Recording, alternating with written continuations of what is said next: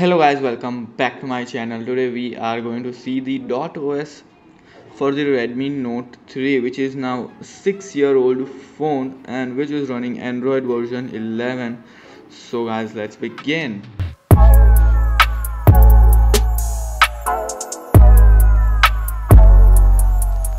So as you guys can see, here is the Android 11, a stable ROM for the Redmi Note 3, which is working fine and it's almost too good to be used.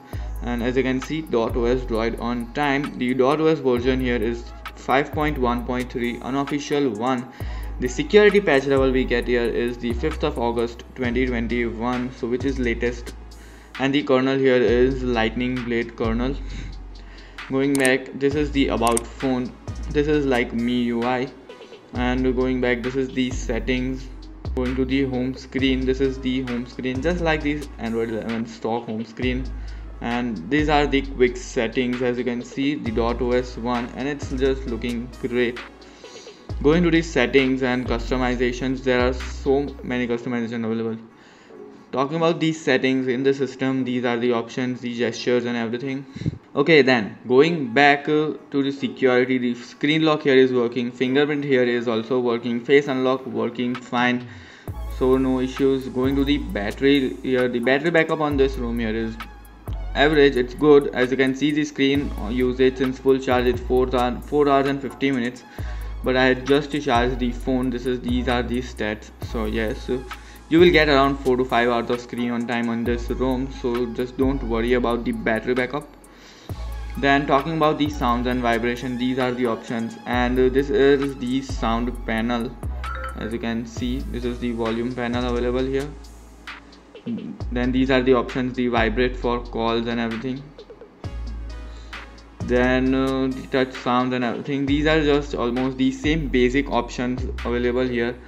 Going back here in the display options, these are the options. The dark theme here is available and it's working fine. The double tap to wake option here is available and is working fine. As you can see, double tap to wake.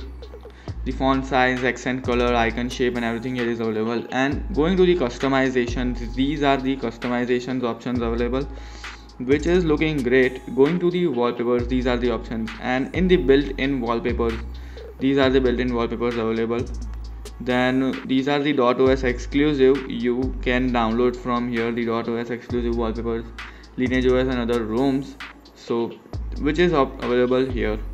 Going back to the AOD and lock screen, you can enable the always on display from here, which is working, as you can see, fine, so no issues.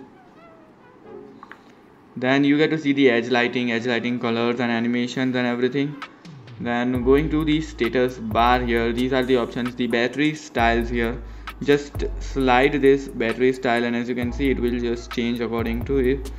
So just slide it, then you get to see the battery percentage styles outside or inside, and you can just change from here, like just slide here to change the options. So this is something new which is in the dotOS only. Then QS percentage and everything, these are all the same options. Battery light here is available, which is also working fine, no issues. Going back, these are the quick settings customizations available. These are all the options available here. The UI on this ROM here is just great, it's just good. Then you get to see the app lock here, which is also working fine. Then the lab and everything, the clock face, these are all the clock faces available on this ROM. Then the buttons customizations, the themes here are available, you can change the themes. These are the font styles available, the icon pack, icon shapes, accent color, so these are all the customizations available here. Then in this system, these are the options, the hold the power button for the torch and everything. Fingerprint on reboot, the volume panel, you can make it on left. As you can see, you can make it on left. Double tap to open ambient display. So these are so many customizations available here in this ROM, and these are the maintainers of the ROM. So yes, then going back, going to the home screen, this is the home screen. This is the recent panels, the Android 11 recent panel. You can screenshot it from here, you can directly share it from here, share the screenshot from here, then you can clear all, we get to see option.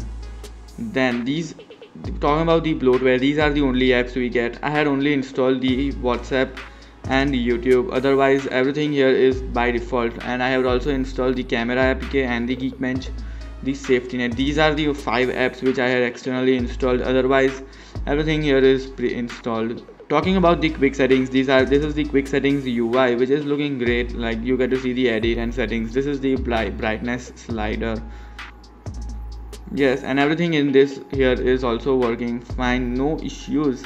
Then talking about the camera here, this is the Google camera which I had downloaded from the Play Store and is working perfectly fine. I am having no issues. The video mode, photo mode in this Gcam is working. This is 4.1 version. Then the by default the Gcam we get here is just the basic one. Then talking about the calls and everything, the calls are also working fine, no issues with the call. The YouTube video playback here is also working, no issues with that too. And the double tap to wake, double tap to sleep, everything in this ROM here is working fine. Talking about the performance here, these are the Geekbench scores. So these are the Geekbench scores, 284 and 786. So the scores are just impressive on this ROM. Yeah, the single core scores are average, but the multi-core score here is just great. And so yes, the performance here is not an issue, but if you want to play games and stuff, then this ROM is not for you, because the gaming performance on this ROM is not that great. I am warning you. So yes. Then talking about the safety net status here, the safety net status has passed and the banking apps will run perfectly fine, no issues. It has passed by default without even rooting the phone. So talking about the bugs, there is a bug, like if you want to clear the notification from on the lock screen, then sometimes it's very difficult to clear out the notification. It will just not go, the notification will stay on the lock screen. So yes, this is a bug present here.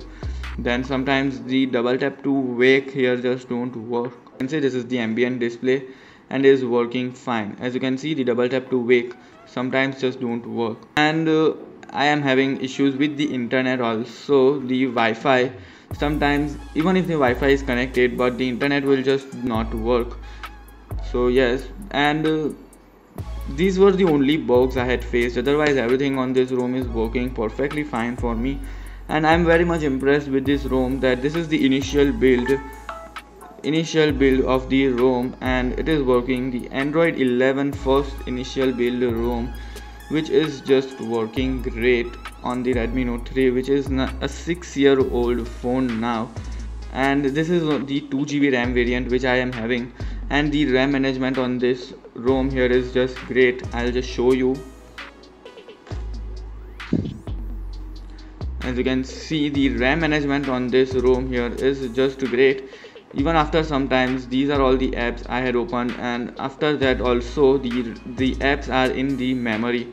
So yes, the RAM management on this ROM here is very impressive, I must say. So there are no issues with the RAM management, and the performance is also just good for day-to-day usage.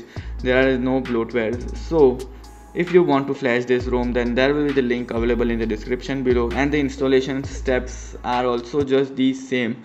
Just wipe, flash the ROM, flash GApps and reboot to system, and if you want to root, you can flash the Magisk.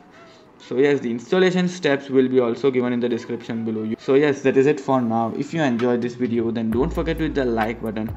If you are new to this channel, then please guys subscribe to the channel, and if you have any questions, then you can ask me in the comment section below or in the Telegram group. I'll meet you in the next one. Till then, stay safe, have fun, and bye.